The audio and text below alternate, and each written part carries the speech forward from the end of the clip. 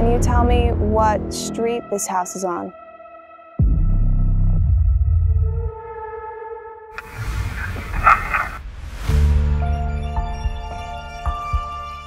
How does it make you feel knowing that you have this beautiful house, but you literally have to live somewhere else?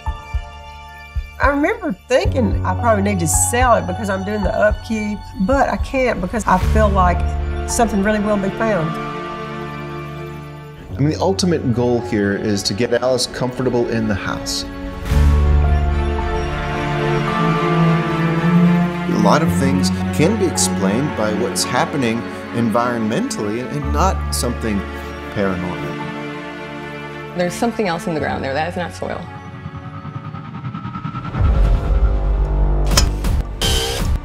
I've never had a communication response like we got clearer answers. Oh, crap. What's unique about this house? You never know what you're walking into. Our history is going away. Without our history, how do we know how to go into the future?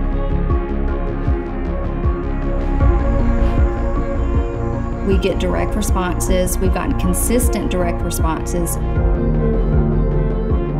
Do I think the house is still learning? Can you speak so that we can hear you?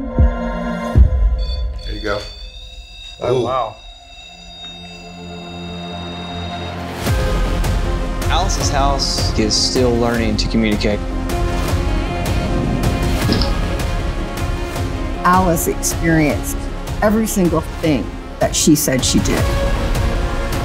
I want to take it in steps if I can. If we can get her in the house for a night. But if it's not a ghost, then we need to find out what it is, so we're calling this a haunted house.